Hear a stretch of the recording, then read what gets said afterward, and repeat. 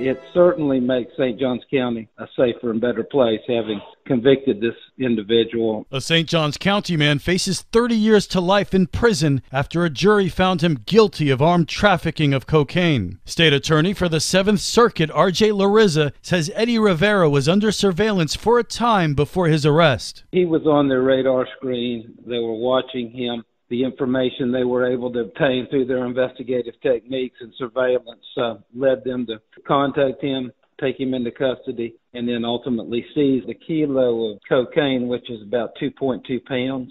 Additionally, he had about 8 firearms. 4 of those, I believe, were 2 AK-47s and I think 2 AR-15s or a similar type weapon. Rivera will be sentenced in June. This local news is a service of your hometown Toyota dealer, Beaver Toyota, US 1 St. Augustine, here to wow you. With climate change, with rising sea level, we've experienced more storms in the last 6 years than the previous 150 years. That's St. Johns County Commissioner Henry Dean. He speaks to Liz Ryan about the possibility of the state buying out the homes battered by storms in Summer Haven. The southern part of the beach in Summer Haven has battled severe erosion for decades. He told me why he thinks the buyout would be a prudent use of taxpayer dollars. In 2011, the county commission entered into a settlement agreement in a lawsuit with most of those homeowners and committed to providing vehicular access to those homes. And that's costing us an arm and a leg. And that beach is so volatile and those homes are at such great risk.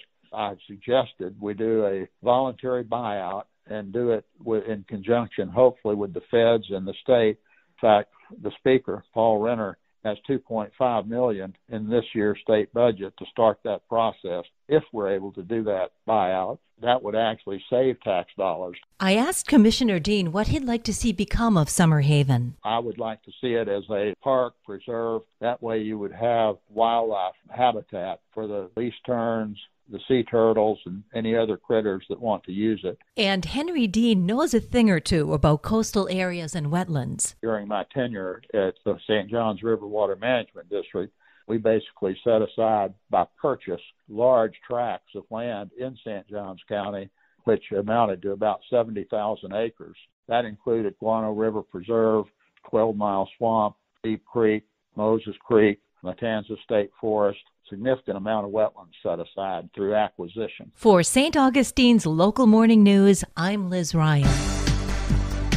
St. Johns County officials remind the community about its emergency alert system. St. Johns County Emergency Management Deputy Director Kelly Wilson describes what the Alert St. Johns system does. It is a way that we can get you immediate information about anything that may involve some sort of a public safety thing. One of the things that we would use it for in emergency management may be evacuation type notices. So it is a way for us to reach you, and we can reach you via your home phone, your cell phone, your email, or via text message. And that's the great part about this system is you get to choose how we actually get a hold of you. It's not just for emergencies. Other things that can be used is our utility department uses it for boil water notifications. The sheriff's office may use it. They recently used it over the weekend about an escaped inmate. Person was apprehended within the hour. So it has a lot of uses, and it's a fantastic system we need folks to sign up for. You can customize what alerts you receive. Let's say that you're very interested in getting weather alerts, specific weather alerts. You can sign up for them, and you can receive any sort of a weather alert. When you sign up, you're automatically signed up for the public safety notifications. Visit sjso.org to sign up. For St. Augustine's Local Morning News, I'm Rich Petchke.